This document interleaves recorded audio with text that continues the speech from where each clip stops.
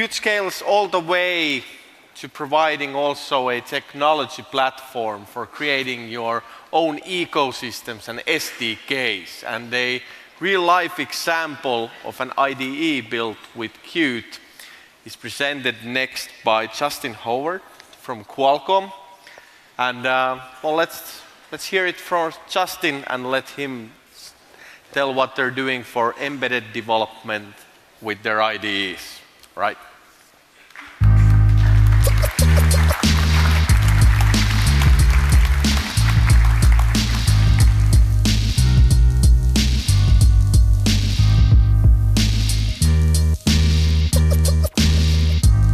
Let's hear it for Justin Howard, Qualcomm.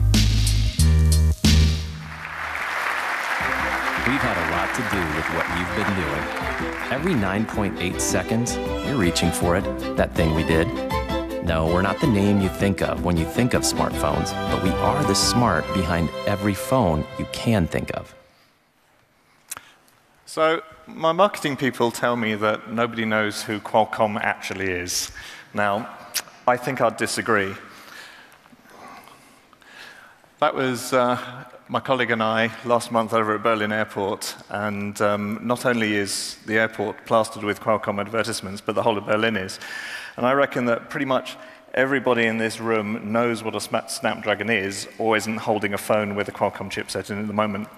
But what people probably don't know is the breadth of things that Qualcomm does, and in particular in terms of defining an industry and moving things forward. So let's give an orientation of that. So we'll start with a slide. Qualcomm is quite a large organization. There's about 30,000 people in it at the moment, and potentially we will double in the next year if certain acquisitions go along. We've been the first in many, many things. We're a pioneer in mobile phone chipsets, and over the past 30 years, we've become the #1 fabless semiconductor company in the world. We're also the top 3G and 4G chipset manufacturer, and just this year, we will be shipping over 850,000 mobile phone chipsets around the world. But as time moves on, we kind of predict a slowdown. So while the last 30 years have been very much about phones, we think that the next 30 years is going to be about connecting devices to the world. We colloquially call this the Internet of Things, but when we refer to things, we mean small devices that are doing very specific tasks, all connected together. So, in fact, we're already well down this road, and as Qualcomm, we've shipped over 1.5 billion devices, but if we combine those figures with our Bluetooth-related chipset figures, then we're talking about over 5 billion devices in the world already doing these very, very small, dedicated Internet of Things-based tasks. But what are all these devices exactly?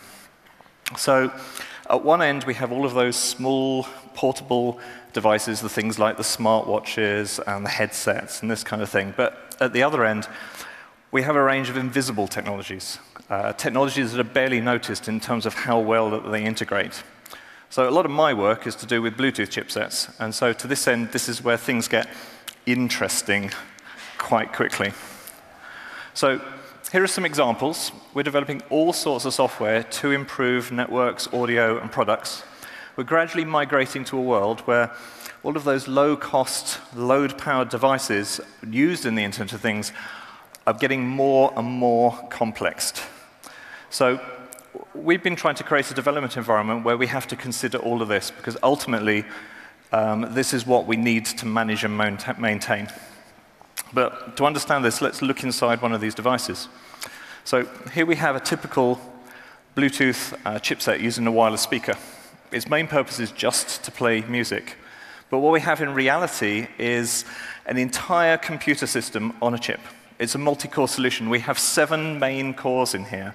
Each of those is dedicated to a different task. So around the outside, we have all of the periphery and circuitry that we would need to support music, but we have a highly unique set of characteristics designed to tackle all sorts of things, from power management to performance, and fundamentally so that we can limit the size of the silicon and therefore keep the price down. All of this adds to the complexity. So in order to develop an IDE, we needed to technically appraise all of these types of devices that we want to work with. Along with all the typical tasks and goals that a software engineer has in creating IoT products, we have to couple with this considerations related to that hardware, that power, and all of that unusual universe that we're working with. So it's evolved through the needs of the products, and they're pushed to do a limited amount of things with that silicon. Consider it the perfect storm of trying to cram in as many capabilities as possible while being competitively priced. How do we go about that? So when designing an IDE, we need to consider all of these things that you would associate with the typical design principles of software: simplify, give the users what they need, provide an easy way for them to develop their products. So how did we go about this? Well, we looked at all the different IDEs that were out there, and we zeroed in on Qt Creator. Qt Creator turned out to be one of our best options. It was the most flexible platform. It gave us the best opportunities in terms of putting things together. But we did have these new requirements related to SDKs, development, debugging, and pushing things further within this embedded internet domain. So here's our IDE. It looks pretty much like you would see in terms of Qt Creator. Except under the hood, we've had to do things in completely different ways. We have completely new ways of managing SDKs and managing projects, and we have a radically new debugger inside, orientated towards embedded development. So to give you an idea, we spend a lot of time in the embedded world poring over source code while analyzing disassembled code to work out optimizations, behavior, and performance, that kind of thing. These are the typical tasks as embedded software engineer that we want to do within a debugger. So I'll give you an example. So what we have here is we have source code on the left, and we have disassembled code on the right. And we have a blue marker indicating that the focus was in the disassembled code.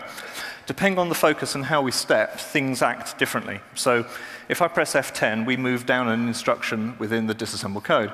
If I press F10 again, then we move down to the next instruction. At some point, we're going to get to the point where this source code side needs to move on. So if I step again, we'll then move down to the next instruction. The same is true as we go down. So we might be looking at the way that the optimized compiler dealt with the disassembled code, and we'll go step, and we'll go step, and then when we jump, we'll see it move. So we can track these yellow arrows on either side, depending on the context that we're looking with. I can flip it the other way. So if my focus is now in the source code, and I'm stepping on the source, then we'll see a similar thing occur with the yellow arrows on the disassembled code. So if I go step on the source code, we'll immediately jump with the yellow arrow rather than it stepping through each individual instruction. If I step again, we'll immediately go down to the next thing. And so as we're looking at the way that those pieces of code are being put together and we start to optimize them, we get a very clear idea about how things fit together. It does, however, because as I said, it's complex, get a lot more weird. Let's take breakpoints. Now, breakpoints are a fun game at the best of times. They get really weird when you have to start dealing with the way that the hardware works and the way that the software integrates with that. So if we look at the first one up here, what we've got is we've got a breakpoint tree. This is showing us what breakpoints we've set. In the code, we use F9 just as normal in order to add little red dots anywhere we want. If we add them on the disassembled side, that's fair enough. We get an address breakpoint. We'll get a little A signified in the source code of roughly where that is. That gives us a clue when we can't see one universe on the other side. And then if we go down to the source side, we'll see that oh, there we go. If we go down to the source code side, if we set a breakpoint on the source side, we'll see the equivalence within the disassembled code with these two little s's. But the relationship is complex. As you can see, when we set one breakpoint in source code, we've got multiple ones within the disassembled code. What's happening here is that for every line of source, we need to get address breakpoints. Those breakpoints need to be set inside hardware. So we don't always know where the path of truth is. In here, we've got multiple instructions on one line, and so that translates to multiple addresses. So this is why we get two little s's on one side in the disassembled code, because for each of these terms, we need to set a breakpoint. The problem with this is that as you get to these types of statements, as you get to things like for loops, you don't know where the point of truth is. You don't know where that first breakpoint needs to set. You might think, I'll take the first address within the list. That isn't necessarily the one you want. So we have to put together a system where users can mitigate their breakpoints and manage them such that they can do exactly what they want to do. It gets complicated because Inside our hardware, we might have one hardware breakpoint. We might have 5 hardware breakpoints, but what we haven't got is an infinite amount of hardware breakpoints. So in order to do very basic things that you would do in a high-level language where you set a breakpoint and you hit F5 and you hit it, we have to start guiding the user towards how to do this in a simple way when ultimately underneath we've got something quite complex. So one of the other things we have is multi-core debugging. Now, I showed early on in one of those slides that we had lots of cores. There's no rule that says those cores have to be the same. Imagine taking an Intel x86 and an ARM processor, combining them together into a single chip. What we're doing is we're choosing different cores and different roles in order to fit different things. But the problem we have now is that when we're dealing with our debugger, we have a lot of information. Core management is a bit like taking threads and processors and combining them together. So we have the concept of a current core, we have a concept of a current thread. But we need to show that within a user interface. So within this example up here, what I've got is context. So all of our windows for things like variables and registers and other bits and pieces, all of these can be in a window and it will track the current one. That's why it says current up here and we see the current core and we see what's in the toolbar.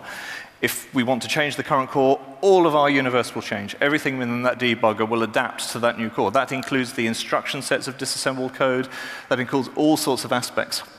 Alternatively, we might want to deal with multiple cores at the same time. So we can actually lock things down. So we can duplicate windows, duplicate register windows, and say, don't track them, lock them to particular cores. But what we're fundamentally doing is we're trying to wire things together in a way that allows us to see that universe in a clear way to solve all of those kind of technical problems. So I think I've given you a little perspective in a very short period of time about what Qualcomm does, but I've also tried to show you we've taken QtCreator and adapted it to the growing world of embedded Internet of Things. It's clear that the embedded world has an awful lot of constraints related to it. At one level, we have a system on a chip, and at another level, we have dedicated hardware for a specific problem. And at another area, we have severely limited hardware because of cost pressures. Anyway, I hope you've enjoyed the tour. Feel free to contact me. And if you'd like any more insight into our technical world, just let us know. Anyway, thank you very much. Thank you.